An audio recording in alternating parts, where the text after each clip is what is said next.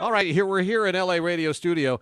It's the final broadcast because the Ports of Call Village here in San Pedro on the LA Harbor is being redeveloped into something called the San Pedro Public Market, which is a fancy name for a retail hell mini mall. Yeah, you guys sound a little bitter. We've seen pictures of it. We're actually being sarcastic about it. Pictures, renderings from the designer, and it does look like a lot of steel girders and white people walking around in an open place. It looks like a P.F. Chang's, the whole place. You know, licking ice cream cones and talking to their dogs. And so I don't see that happening. And there aren't any, as a matter of fact, retailers or restaurants or otherwise who have signed on for this thing. So it seems to me like either one of the two, a boondoggle or a white elephant. Which is that? All players to be named later. Yes, exactly. Anyway, those are sharp words, and I've been here for 6 hours talking about it, so I figured now's the time to do it. But there's been a lot of hope and a lot of discussion and a lot of reminiscence about all the wonderful things that have happened inside this studio, and a lot of it podcasts, but then a lot of wonderful music has happened as well. And in the studio with us now, a couple of musicians. They play every Friday at Ports of Call Waterfront Dining, the Ports of Call restaurant. It's Annie and Renee. Welcome to the studio. Nice to see you. Thanks, you guys. When you get up on stage there at the restaurant, is it Annie and Renee? Is it Renee and Annie? Is it? Do you battle over who gets top billing? It's actually up been for discussion. Bone of contention There was going to be some discussion about that billing. Yeah. Yeah, we figured we've been playing for 30 years. We might switch it. What do you guys think? Okay, well, here's what I'm going to say right now. I'm a 3-year veteran of Dylanfest that you folks have put on. Thank you. And it's just a wonderful. Where were you the other 25 years? Let's see. Do you have a note from your mother? I do not. But no, that's a wonderful, wonderful thing, and it continues to be just dynamic. You've got great people playing, and gosh, they just keep showing up, don't they? So the theme of the Dylanfest, because I've not been to any of them, I apologize. I've just heard about it for the first time today.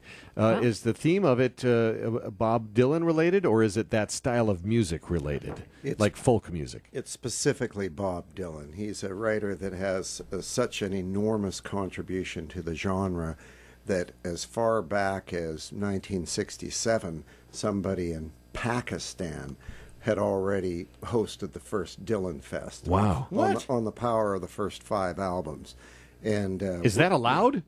You're right. We started Pakistan? Maybe not anymore. We started it in 1991, and we've been doing it every year since. And every year, somebody plays at least one song that's never been played at any of our previous Dylanfests. Oh, there's that body of work that Yeah. you could make that happen. I think this year there were 4 or 5 that had never been played We get before. through over 60 songs in the day, no repeats. And it includes almost all the hits. Well, how do you pull that off? No repeats. You've got various singing acts that come up, and you've all got to coordinate at some point and practice ahead of time. How does that work? That seems hard to do. It's one more layer of preparation. A lot of the acts are return acts because Renee and I are first and foremost performers ourselves. Secondly, we're producers. And so we know a lot of the people. They're some of our best musical friends, and so we know what they might or might not play. And then everybody else, we ask them to submit a list of the Bob Dylan songs they know or would be willing to learn in the order that they'd like to do it. And you put together then the program. Well, that's good. But is it also open for discussion? I mean, I would guess that if you were up on stage and I yelled out, "Hard rain's gonna fall," right? There's an A in there somewhere. A hard rain's gonna fall. Is that what it is? Right? Yeah. If I just yelled that out, you guys could probably play it. Yes. On the spot. Yes. Right. True. And so most of the groups that play, you say 60 acts. 60 songs. 60 songs from about how many acts? Right. About a couple dozen? About 30 acts, about 55 to 65 And musicians. I would guess maybe all of these musicians, if they had to make an adjustment and call an audible at the last second, they could play a different song. Because of the no repeat clause, there aren't requests that come from the audience. It's all planned out before. Putting an 8-hour show together requires not only no repeats is just one element of the planning. You're talking about keys songs are in, tempos, who's singing what. Right.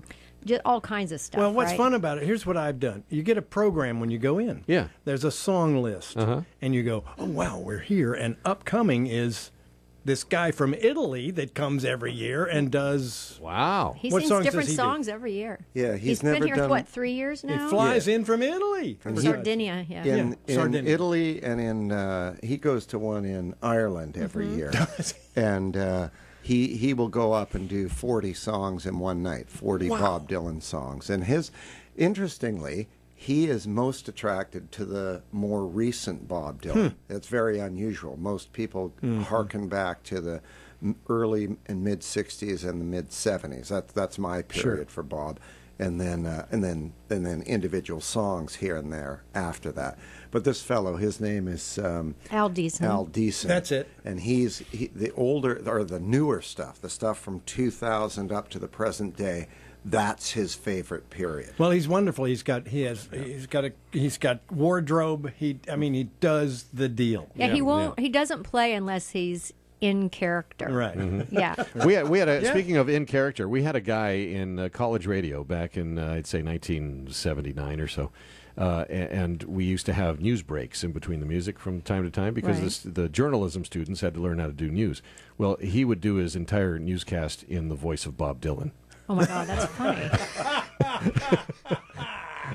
In a cartoon version of it, but and that was fun. So talk about the restaurant, Ports of Call Restaurant. I mean, it's been a tenuous 6 months or so.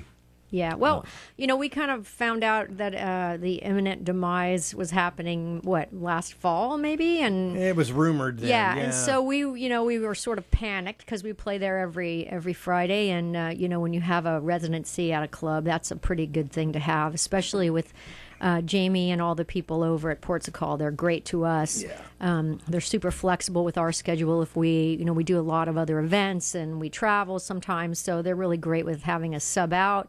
And, we hadn't really played very much in San Pedro before. We mostly were up in the South Bay and, Hermosa, Redondo, Torrance, Manhattan up there. And Randy Bowers from Mollig Bank kind of introduced us to Jamie and twisted his arm and said, give us a chance. And what's happened is we really found a nice home. And now we have a nice group of people from San Pedro that come to see us. Yeah. How long's it been? Oh, gosh. A couple of Three or Three? three at Yeah, least. sure. Yeah, at least.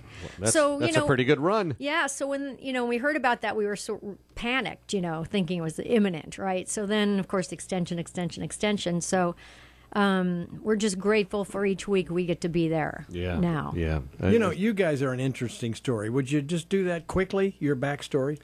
We met in college. We went to the University of Denver. I was a music student. Renee was in political science. Was marijuana legal in Colorado then? No. Oh, okay. I'm just checking. fairly widely used. But my girlfriend was a big fan of Renee's acoustic trio and took me out to see them play. And back in those days, we were a little looser on stage, and they allowed me to get up and sing Night Moves with them. Oh, wow. And a couple other songs, and so then we did a show at the end of the year because Renee's band was very popular, and they had a big thing in the gymnasium there, or the hockey arena. And I played drums for them, and a friend of mine from Canada played bass. And we had a great time, and we had, in those couple of rehearsals, we struck a pretty deep bond that carried over. We graduated within a month or two after that. We did a total of 3 shows, and Renee stayed in Denver. I moved back to Canada, where I'm from, and we stayed in touch through the mail. You might remember letters. Yes. Oh, yeah, that's right. I Vaguely. forgot about So those. that's what stamps are for. And I still have a couple of those letters from 1984, 85, and they include the set lists that we're playing in our respective bands. And we both moved to Los Angeles independently of one another, end of 85, early 86. Got together to do one gig. Do you know this? Do you know that? We can put together enough to get through the night. And now, I don't know, 500 songs later and 3 decades. Wow. Still rolling. So the relationship is purely musical and business, right? There's nothing romantic going on. Renee is married to another guy, I was just about to work up the courage to ask her out about 20 years into the relationship, and he swooped in and Wow, they're sneaky. Missed it by that much. Yeah. See, I thought maybe the grand mistake was when your girlfriend introduced you to Renee back in the day, and that you would have taken the opportunity then, when perhaps you had the opportunity, but no. Well, it's good to be married to the correct person and play music with the correct person, Look because at if you that. switch Wow. them off, might not work out as Right. well. So, gosh, you're a musician. What was your gig again? Your real job is what? What were you? Well, I didn't. My degree was in political your science. degree. Yeah. Okay, so a Yeah. musician, a political scientist, and And was a hockey player on scholarship. He's an Wow. excellent hockey player. So it's a requirement coming from Canada. Yeah, sure, of course. All right. I was warned to stay away from hockey players. Well, I so- was impressed with your philosophical answer there about the the Well, right bad boy. musician and the right Yeah. life partner. Yeah. Yes. Well, that's something. Hockey. Well, see, I have a hockey connection. I'm the public address announcer for the Anaheim Ducks. So, Oh, Nice. very cool. Nice. so you look like a couple of hockey players I've met. He has teeth, though. Yeah. All of them. Yeah. Well, you look like you're serious about the game, though, so that's good. You can't I play used it. to You be. can't play it half-ass. No. I can't skate backwards. So what's the point? Yeah, that would definitely be a detriment in a Yes. hockey game. Well, you Right. two have done some interesting podcasts in this very LA radio studio that I quite honestly, I have to just say I admire very much that your enthusiasm for your subject, which is Bob Dylan, particular songs and what they mean and how they've been translated and dealt with over the years, has just always been at such a high level. I hope this studio has contributed to keeping that level up for you. Oh, Mike is a great cheerleader and pushing us into various directions and coming up with ideas for shows. It was actually, as much fun as it was kind of stressful because we consider the material and the writer so important to culture and to what we do. We wanted the information to be interesting to us. We knew there was a lot to research, and it was fun doing it, but it was sometimes a stressful. lot of work. Well, I'll tell you, it was educational for me. This was something that I had, a minimal understanding of, but they're just wildly informative. I hope Well- they certainly, you're going to keep this up for goodness sakes. Yeah, I think we will. We're really busy with gigs and everything, Yeah. but we'd like to continue doing them. Mike's over there giving us the thumbs up in the control room. Yeah. There we And go. I think that when you say it was educational for us too, because we wanted it to be not just a couple of guys in a diner talking about Bob Dylan, but actually researched aspects of his career or his songwriting or the arc of his songs or whatever, or the civil rights movement Yeah. or the protest movement or this period or that period. So we kind of made it a little less off the cuff and more researched, which was good and bad. Good for being interesting, bad for maybe It's having us- Time management. It's Yeah. a lot of work. yeah. But I think it really enhanced my personal appreciation. I mean, if it needed to be enhanced anymore, but Right. of Bob Dylan and just the depth of his art. Yeah. Yeah, absolutely. Yeah, agreed. How about that? So the podcast is going to live on regardless, but you do still plan to do more episodes, don't you? Yes. Yeah, if Definitely. that's something If that's you'll have possible us. in the It will future, happen. we'd love to do Mike, it. will you have them? Absolutely. Of course they. Yes.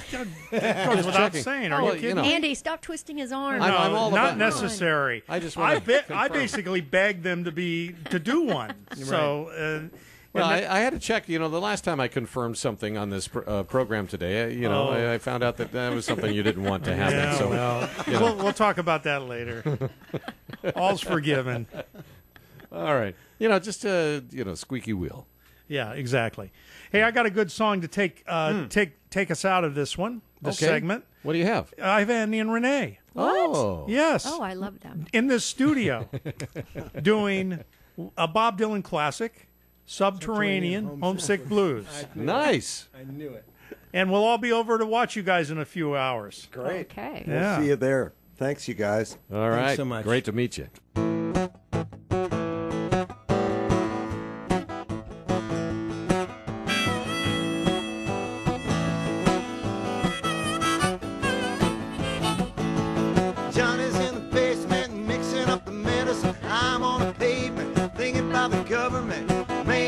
trench coat, badge out laid off.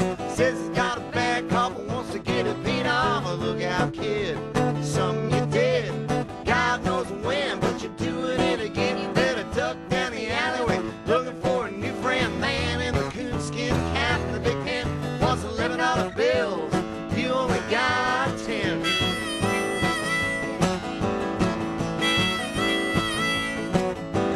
Maggie comes fleet-foot, face full of black soot, talking at the heat, put plans in the bed, but phone snapped anyway. Maggie says the minute say bust an early man, oldest mama DA. Look out, kid, no matter what you did, walked on your tiptoes, don't sign no votes. Better stay away from those that carry around a fire hose. Keep a clean nose, watch your plain clothes. You don't need a weatherman to know which way the wind blows.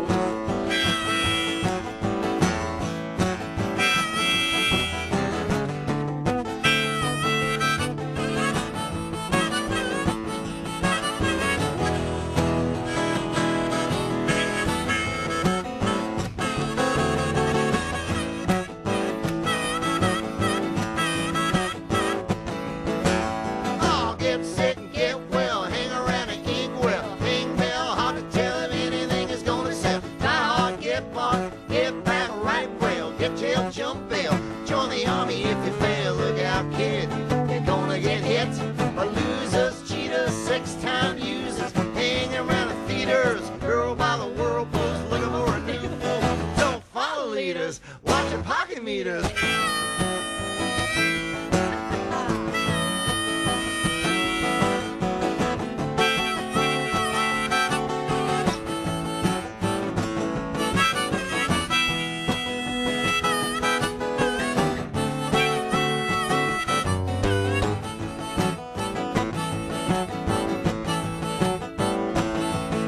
Oh, get born, keep on, short pants, romance. Learn to dance, get dressed, get blessed. Try to be a success. Please her, please him. Buy gifts, don't steal, don't live. 20 years of school and then they put you on a dish ship. Look out, kid, keep it all hid. Jump down a manhole, light yourself a candle. Don't wear sandals, try to avoid the scandal.